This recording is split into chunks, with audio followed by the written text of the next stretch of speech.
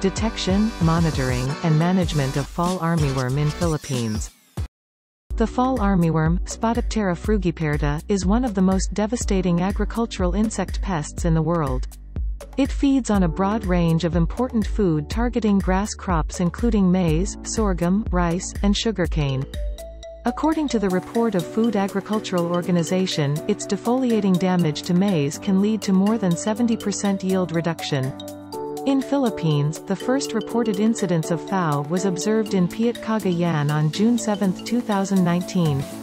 After the first infestation report, Bureau of Plant Industry conducted a series of technical briefing, pest awareness, pest validation and national trainings regarding fall armyworms identification, monitoring, and management, participated by all DA regional field offices and regional crop protection centers.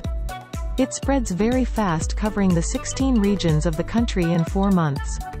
However, it is believed that the spread is not really FAO spread per se, but recognition of the pest by farmers. These are the 3 approaches to reduce the population of the fall armyworm. Detection.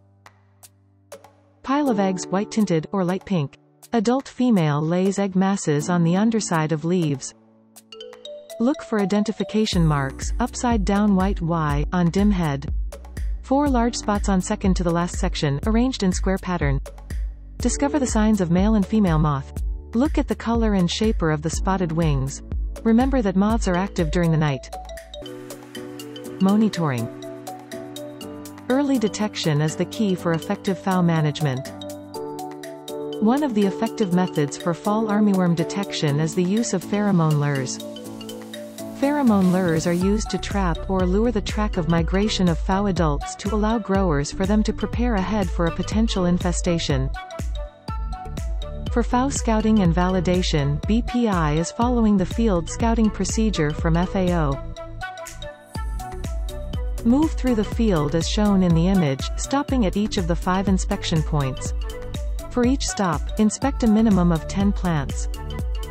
Mark X for the presence of FAO damage and record the number of egg, larva, and pupa in the black spaces per station. For cultural management strategies, it includes tactics such as cleaning tillage or plowing under corn stubbles after harvest. Another physical suppression includes the handpicking of larvae and totally killing it. The following biocon agents are recommended to regulate the FAO population. Assassin bug. Methoryzium anisopliae. Bovaria bassiana. Earwig. Nuclear polyhedrosis virus or NPV. Trichogramma. Next is the use of organic and inorganic pesticides.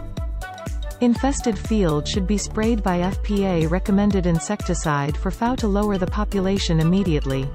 Then, follow-up application of neem-based insecticide for further prevention of FAO damage. In case of fall armyworm detection, please contact the following offices.